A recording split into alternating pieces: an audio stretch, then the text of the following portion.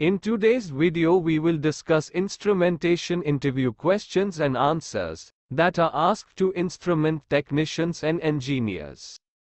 Question is, which instrument is used in the calibration of pressure transmitters and pressure gauges? Its answer is, for the calibration of pressure transmitters and pressure gauge dead weight tester is used. In addition to this, pressure comparator is also used. Sometimes you are also asked, which instrument is used for calibration of DP-type transmitter? Its answer is, for calibration of DP-type transmitters, manometer is used. Let's see next question. Mention the uses of DP-type transmitters in your industry. In whatever industry you are working, you need to tell where DP-type transmitter is used there. DP-type transmitters are used in level measurement. These transmitters are used in flow measurement, and between 2 points, these transmitters are used to measure differential pressure.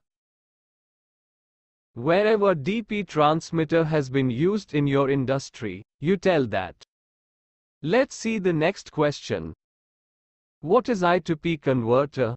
Why use it with control valve? The function of I to P converter is to convert the current signal coming from PLC or PID controller, which is 4 to 20 milliamperes, into pneumatic signal. That's why it is also called current to pressure converter. From the I to P converter, the pneumatic signal is given to the control valve. To make the control valve operate according to 4 to 20 milliamperes, I to P converter is used. Let's see the question. Why third wire is used in RTD? Its answer is this: when the signal of RTD is to be carried over a long distance, then 3-wire RTD is used. The third wire compensates lead resistance. It means that if the length of the wire is large, wire resistance is not added.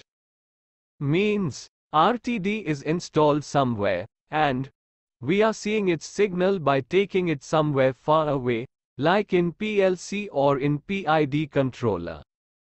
Then wire resistance does not add. Let's take next question. What is the output of oxygen analyzer? Oxygen analyzer measures the percentage of oxygen. It is usually used in the boiler in thermal power plants to measure the oxygen level. Its output is usually 4 to 20 milliamperes.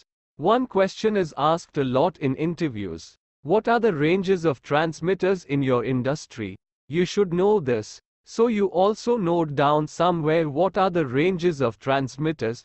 Friends, you also tell the ranges of transmitters in the comments.